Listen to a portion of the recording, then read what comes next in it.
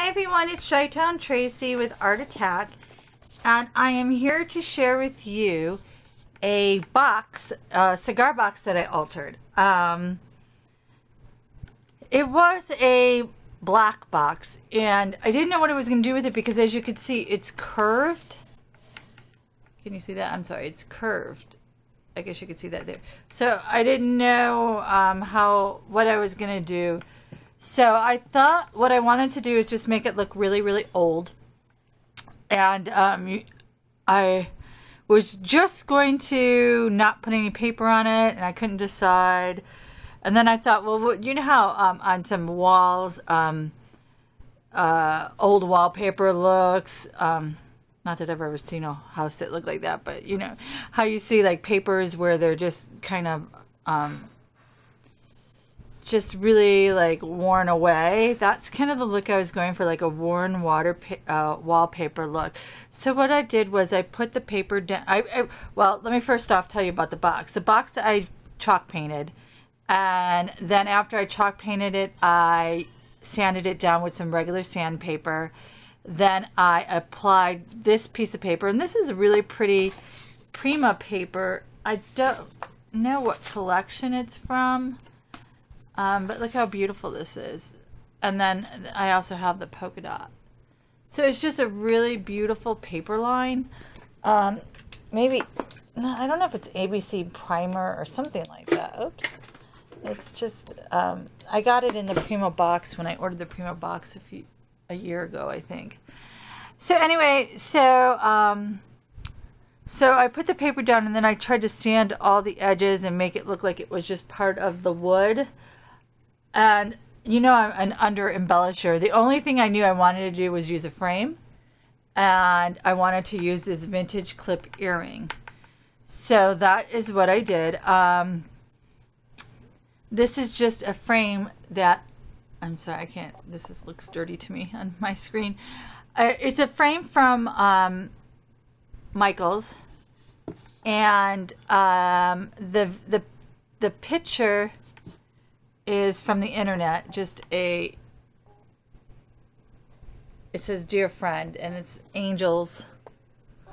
So I wanted a vintage picture, and I made the frame. I put some chalk paint on it. I put some vintage photo on it, and then I also used the Viva Inca Gold metallic rub. I used to use these all the time. I mean, I have almost probably all the colors. I used to use them when I first started crafting. Now they're a little dried out, so I just spray them when I want to use them. So that's fine. And they're great when you want to change the color of metal or add metal into this. So I used this gold cord that I have. I thought I had a piece on here. Just a piece of gold cord, and I put it around the frame to just make it a little more I don't know, vintage looking.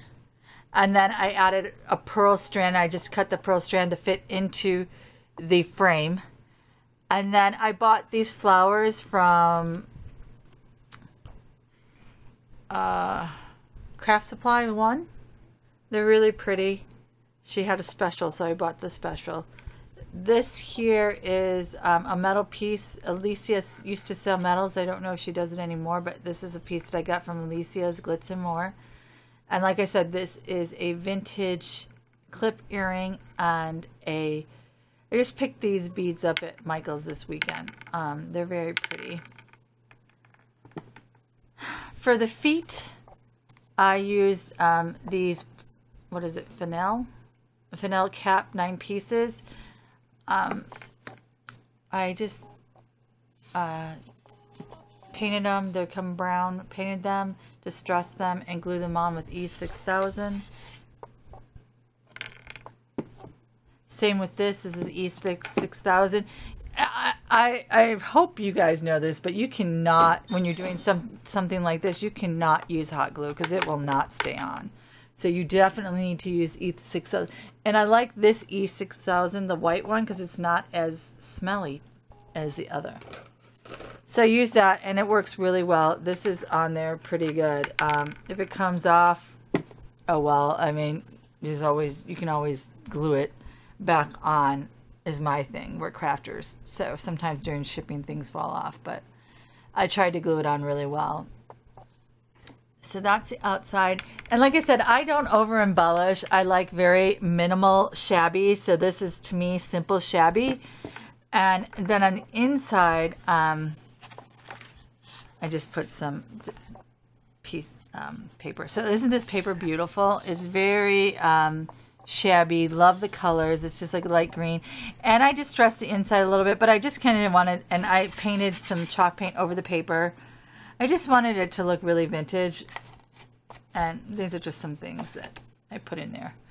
But I do like the way it turned out. I think it's very simple, very pretty. And these are, I don't even know why I showed you, because I went through my die cuts. I've had these for a long time. And these are very cute to use on your cards, or your tags, excuse me. And those are by Crafty Secrets. I am getting a few of these in the store, but they're just fun to have.